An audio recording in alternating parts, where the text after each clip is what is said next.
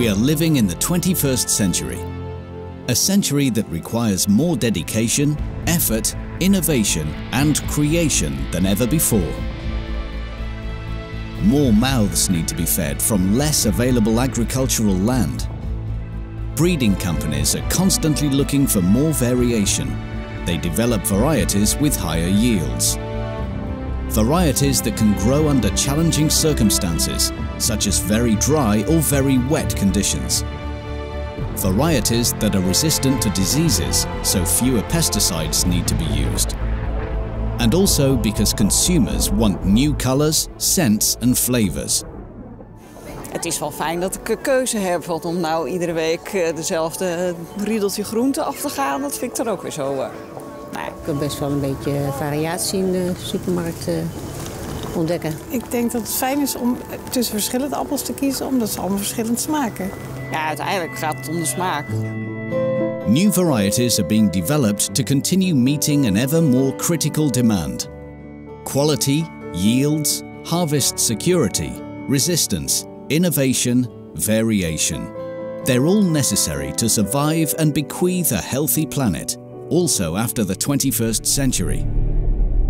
Fortunately, there are companies that understand this social interest. They want to develop and dare to invest in the future and world food issues. And consumers depend on these companies. Developing new varieties that meet a growing demand doesn't happen overnight. It requires years of effort, research and considerable financial investment. Zonder kwekersrecht zouden wij dit bedrijf niet kunnen uitoefenen. Omdat je de investeringen niet kunt terugverdienen. Het is een kapitaalsintensieve bedrijfsvoering. Vanaf het moment van het kruisen van een moeder-maal-vaderplant tot aan vercommercialisatie van een ras, ja, daar ben je misschien wel 6 tot 8 jaar mee bezig. Als je dat gewoon omslaat om de hoeveelheid rassen die we per jaar produceren, dan kost zo'n nieuw aardappelras ongeveer 1 miljoen euro. En dat moeten we op de een of andere manier weer terug zien te verdienen in de keten. To get a return on these investments, the Plant Breeders' Rights system was developed. It's a form of intellectual property geared towards plant material. It grants the holder of the plant breeder's rights the sole right to sell the seed and seedlings, thereby allowing other breeding companies to continue to invest in the development of new breeds in the future as well.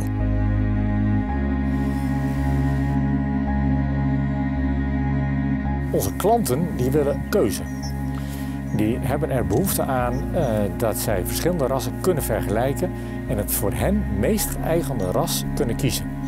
Dus diversiteit. Wij ontwikkelen steeds nieuwe rassen omdat de producenten van aardappelen wereldwijd en de consumenten steeds andere eisen stellen. En daarvoor moeten we steeds nieuwe rassen ontwikkelen. Het feit dat zo'n ras beschermd is, zorgt ervoor dat niet iedere willekeurige kweker met zo'n ras aan de slag kan en hem vervolgens kan vermeerderen en verder op gaan kweken. The main strength of the Plant Breeders' Rights is that it offers room for open innovation. A breeding company can take any variety, even one developed and protected by another breeder, as the basis for developing a new breed. As a result, the best properties of existing plants are combined with newly developed properties. Plant breeders' rights are of vital importance in stimulating innovation and maintaining high-quality products. Er zijn natuurlijk steeds meer mensen die graag goede voeding willen hebben. En ja, wij willen natuurlijk zorgen dat de teelten zo weinig mogelijk mislukken. In ieder geval richten we ons wat dat betreft op productie. Hogere productie per vierkante meter. Maar ook op het voorkomen van ziekten. De veredelaar krijgt eigenlijk zijn revenue uit de royalties. Middels het kwekersrecht natuurlijk. En omdat hij daaruit zijn veredelingsprogramma kan bekostigen, kan hij ook zijn rassen verbeteren. Wij kweken rassen voor zo'n 70, 80 verschillende randen. Een van de grootste afzetgebieden is bijvoorbeeld Noord-Afrika. Daarvan weten we dat het steeds droger wordt, dat ze het water steeds dieper uit de grond moeten pompen. Dat betekent ook dat het water waarmee ze moeten irrigeren steeds zouter wordt. En daarvoor hebben we ook bepaalde zouttolerantieproefvelden. En dat ze ook binnen een minder aantal groeidagen en met minder irrigatiewater tot een product kunnen komen.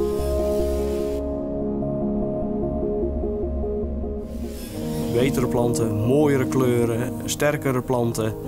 Ja, uiteindelijk heeft dat ook zijn uitwerking ook voor de consument, want die krijgt per slot van rekening een beter product in handen.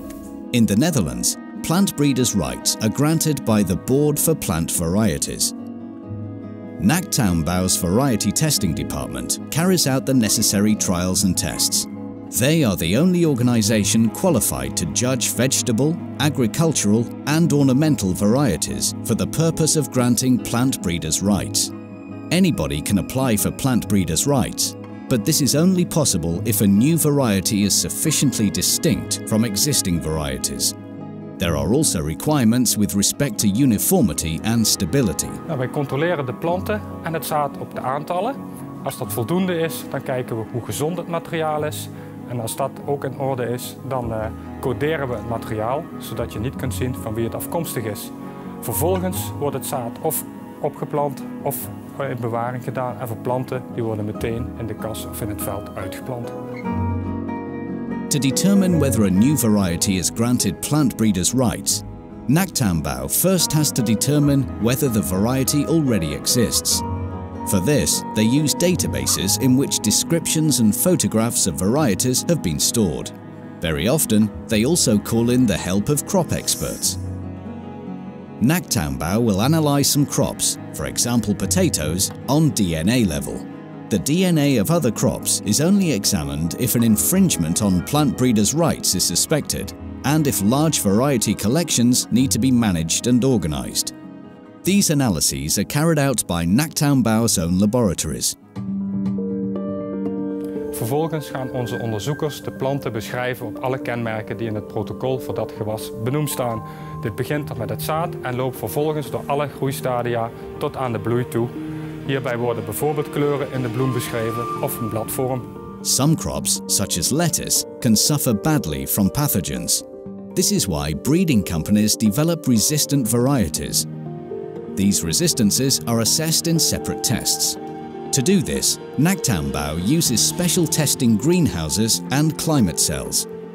The granting of plant breeders' rights is based on recording the morphological characteristics of a variety. The results are collected during 1 or 2 growing seasons. Na samenvoeging van alle resultaten uit de verschillende groeicycli zal de onderzoeker een eindrapport samenstellen. Op basis van dit eindrapport zal de Raad voor Plantenrassen een besluit nemen.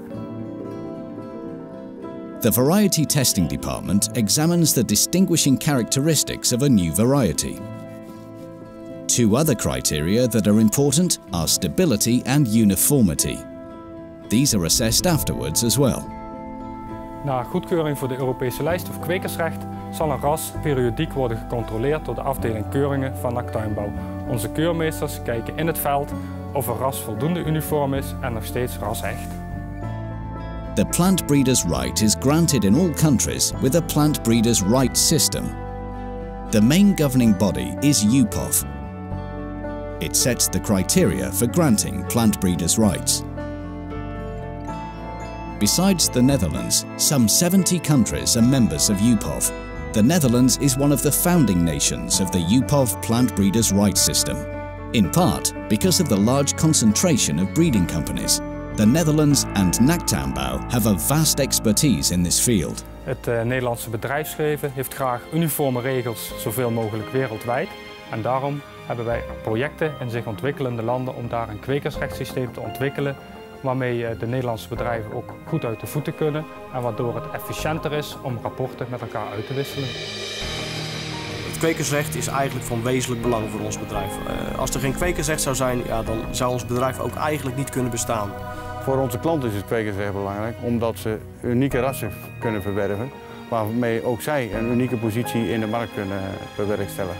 Als er geen kwekersrecht zou zijn, dan leidt dat uiteindelijk tot nog beperkter aantal verenigingsbedrijven en dus tot minder keus.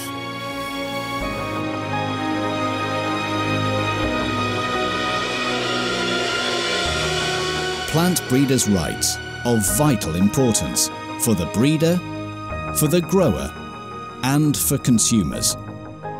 For a healthy and varied future.